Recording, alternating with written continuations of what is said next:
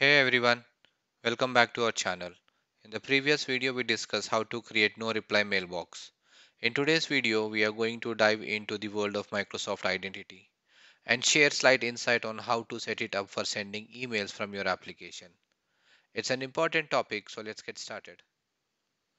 First, we have to log in into Microsoft 365 Admin Center, and then we have to click on the navigation menu.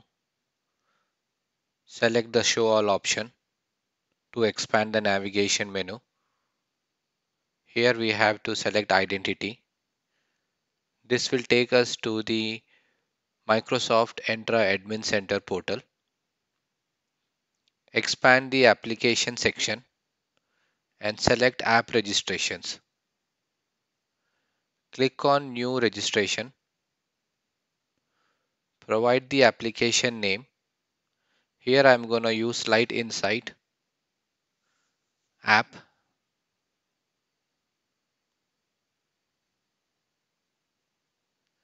We can select accounts in any organizational directory.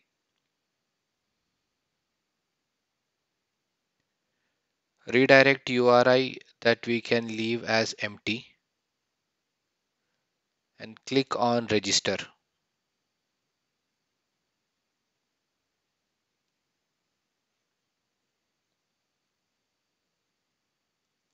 Now that the app is registered, you can see in the overview section, we will have client ID as well as tenant ID. We have to save this information which will be used later in our Spring Boot application. We'll copy the tenant ID as well.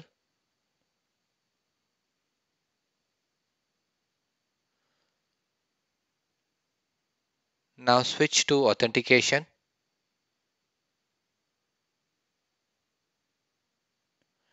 and scroll down to enable allow public client flows. Save the option. Next we have to click on API permissions. There is a default permission which is for delegate. We can delete that. Once that is removed, now we are going to add additional permissions. Click add permission, click on Microsoft Graph and select application permissions. Because we want to send email using the application, we want to give application permissions. So select this option.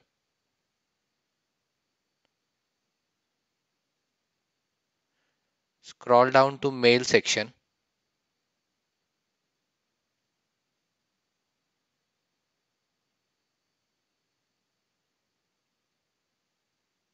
Expand the mail section and select mail send. Scroll further down to the user section.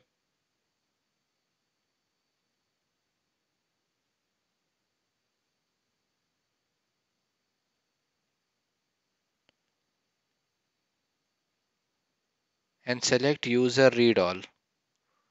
Click on add permissions. Here the two permissions are added under the type application, but as you can see, the grant access is disabled. So we have to click on grant admin consent and click on yes. This will enable the permissions to be accessible by the Graph APIs. Next, the last step is to create a secret password.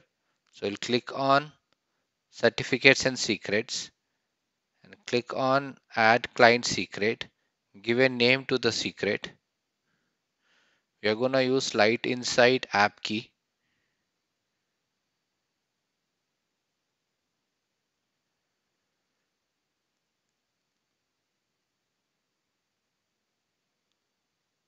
There are multiple options for the password to expire. You can just leave the recommended suggestion and click on save. Once this is created, We will have the value, the secret key value. Copy this. This is the only one time we can see that value, because as soon as you refresh or navigate out of this page, you will not be able to copy the key again. As you can see, that's the only time we can access the value. And there you have it, folks. A slight insight into setting up Microsoft Identity for sending emails from your application. As always, if you found this video helpful, give us a thumbs up. Subscribe to our channel for more tech insights and hit that notification bell so you never miss an update. Thank you for watching, and we will see you in the next video.